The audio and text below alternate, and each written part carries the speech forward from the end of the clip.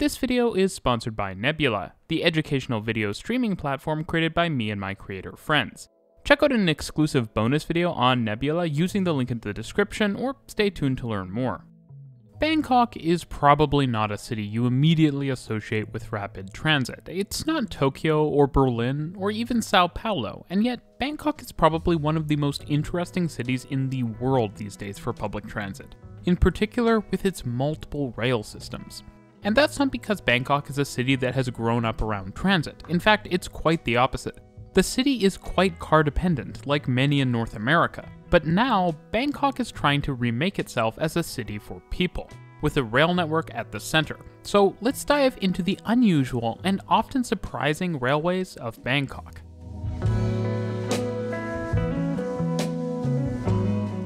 A big thank you to Nonstop Eurotrip, Oran, and JR Urbane Network, who I'll refer to for the rest of this video as JRun, for their images, videos, and other information that helped in making this video.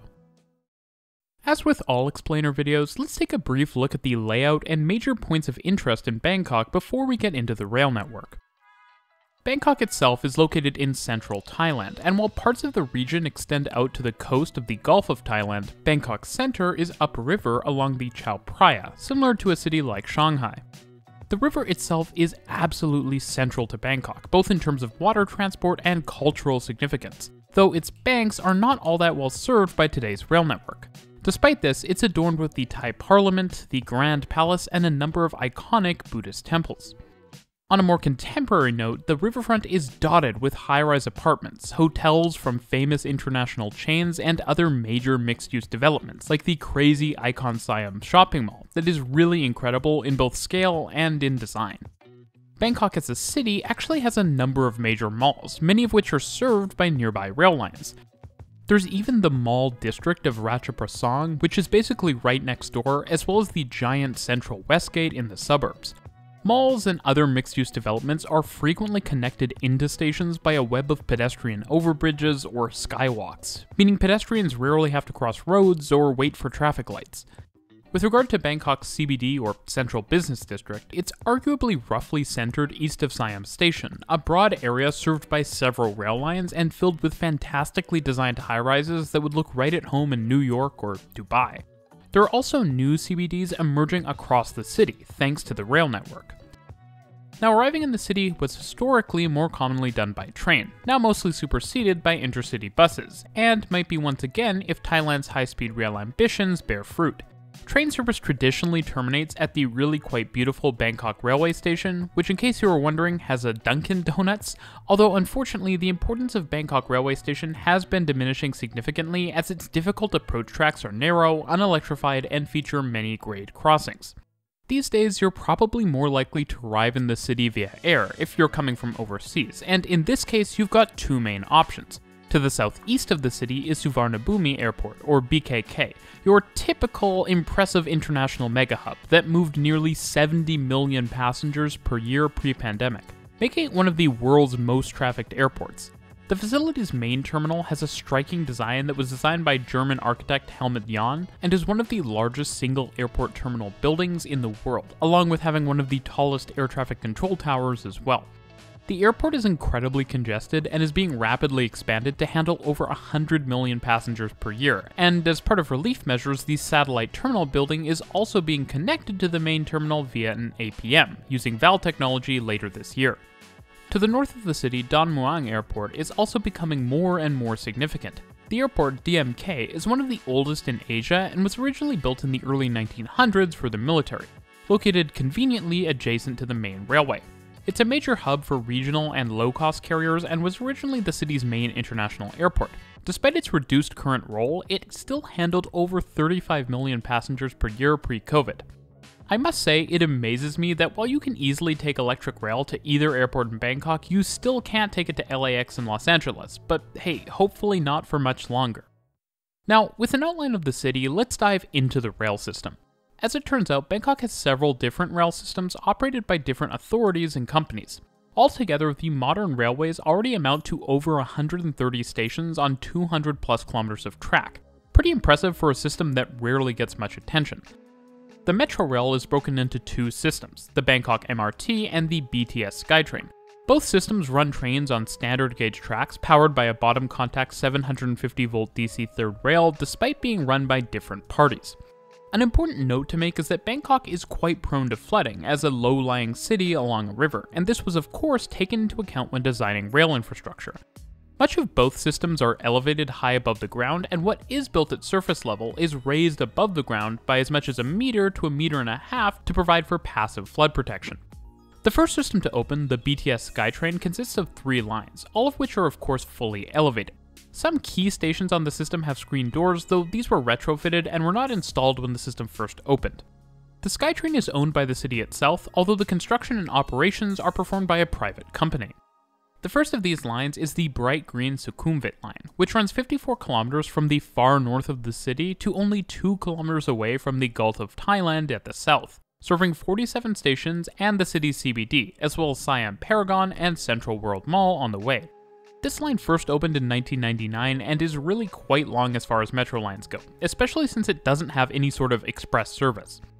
The other main rail line of the BTS system is the dark green Silam line, also first opening in 1999 together with the Sukhumvit line, and now stretches 15 kilometers with 14 stations from the western part of the CBD to the south and west, interchanging with the Sukhumvit line 1 station away from its northern terminus at the Epic Siam station, which is a double-level cross-platform interchange between the 2 main BTS lines, allowing passengers headed north on the Silam line to easily continue north onto the Sukhumvit line.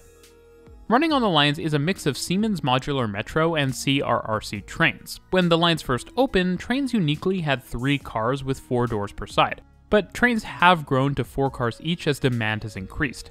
I'm a big fan of the rather unique blue, white, red, and gray color scheme, as well as the onboard passenger information screens. There is a lot that other cities around the world could learn from here.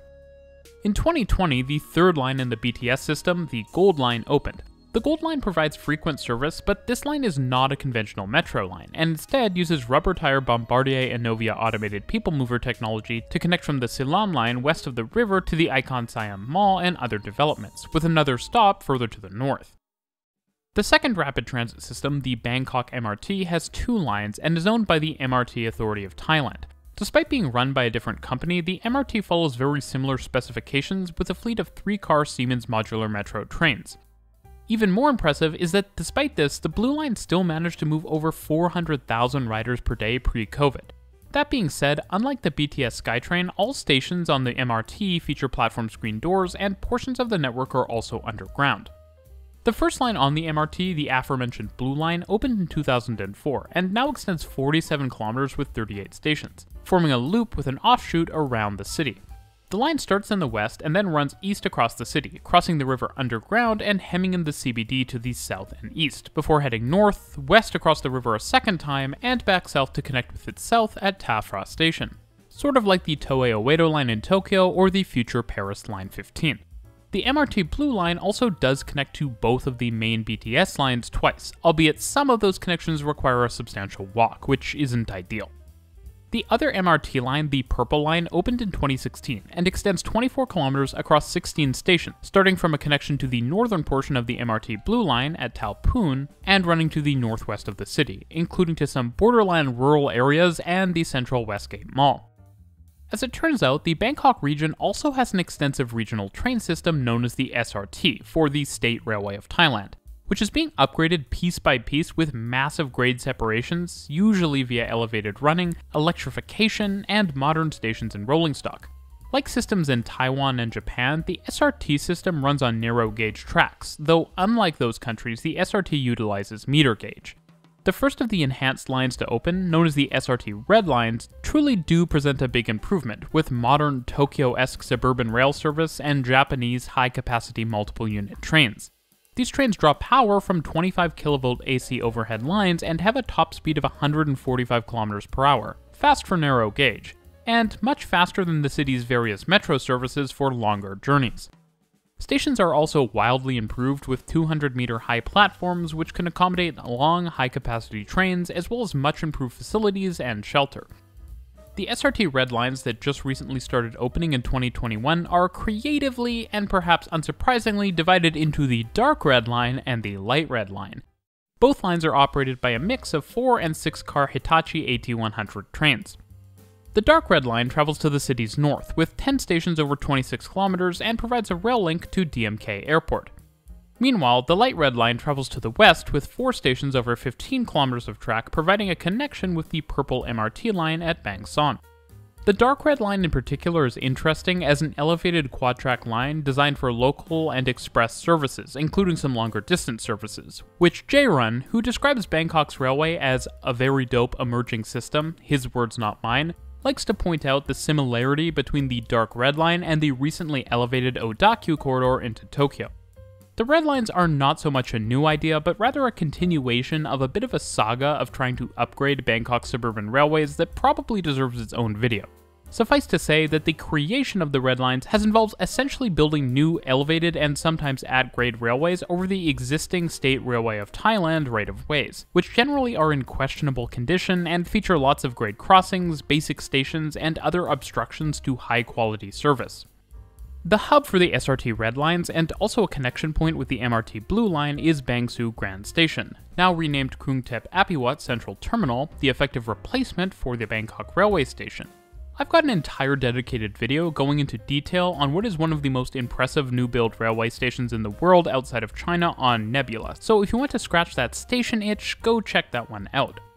Nebula is the Streamy Award nominated streaming platform owned by me and my creator friends, featuring over 14,000 titles that you can watch ad-free, including exclusive and early access videos from educational creators like myself, Not Just Bikes, City Beautiful, as well as City Nerd. Welcome, City Nerd! I've recently been checking out the Nebula original series Great Cities by City Beautiful, and I especially loved learning about the design of New York Central Park, having recently visited this past November. Now, you can also get Nebula classes absolutely free with your base Nebula subscription, and learn from all of your favorite subject matter experts so you can be a master in your craft too. This is one of the best ways you can support my channel and my content as a whole, and now you can get a Nebula subscription for as low as $2.50 a month, or $30 annually. So go check out the exclusive video over on Nebula right now. The last of Bangkok's current modern railways is the Airport Rail Link, which, as you might expect, runs from a specially built station under the terminal at BKK into the city. This line runs on standard gauge tracks with 25 kV AC overhead power, mostly elevated above the SRT tracks from the east heading into Bangkok, sort of like the SRT red lines. A fun bit of trivia is that the trains used in the service are actually Siemens Class 360s that used to be used all over the place in the UK. The Airport Rail Link has 8 stations and runs about 27 kilometers east from the city center, with connections to the MRT Blue Line and the BTS Sukhumvit line. Beyond rail, Bangkok does obviously have other transit, including a BRT service, but unlike some other major cities with high-capacity BRT like Bogota or Jakarta, Bangkok doesn't feel overly reliant on it, and the service is quite peripheral, having never developed past its one current line into a larger system. As I mentioned at the top, Bangkok is an exciting place for new rail investments, and that's certainly something that stands out when you look at the currently under construction projects. For one, the MRT Purple Line is being extended to the south through the historic city center with 24 kilometers of track and 17 stations. There are also plans to extend the Airport Rail Link to DMK Airport along 8 kilometers of new track. Now, if you're curious how this squares with the narrow gauge SRT line network, the Airport Rail Link actually uses what is planned to be future high-speed rail infrastructure, since, as with Japan and most of the rest of the world, Bangkok will build out its high-speed rail network along standard gauge lines. There are also a number of entirely new lines under construction, including a people mover of some type between the Sukhumvit line and DMK Airport, allowing for an orbital connection to the Dark Red Line. The city is also building 2 new high-capacity monorail lines using Bombardier monorail technology with trains manufactured by CRRC. This probably isn't optimal, but given that these lines will likely be fully elevated, it makes sense that monorail would have at least been considered. These lines are the Pink Line, which will connect from near BKK Airport orbitally to the city's northwest with 30 stations on 35 kilometers of track, and the Yellow Line, which will be a 30-kilometer long line running as a central arc opening west with 23 stations. These 2 lines are projected to open sometime this year and will likely be similar to Line 15 in Sao Paulo, that also uses high-capacity monorail trains from Bombardier. The final new line currently under construction is the MRT Orange Line. 23 kilometers and 17 stations of this line are currently being built. But ultimately, the line will extend east-west through the center of the city, which along with the MRT Purple Line extension will alleviate congestion in the city center, as well as the strange layout of Bangkok's current rail network where the MRT Blue Line sort of loops around the center of the city without necessarily going through all of it. Altogether, these lines will give Bangkok over 300 kilometers of rapid transit and over 200 stations, with 5 metro lines, 2 monorail lines, 2 people mover lines, and 3 different modern suburban rail services. A very impressive system, and a reminder that fast-growing cities in North America, Australia, and other parts of the world should be doing far more to expand their rapid transit. Thanks for watching, and I'll see you in the next one.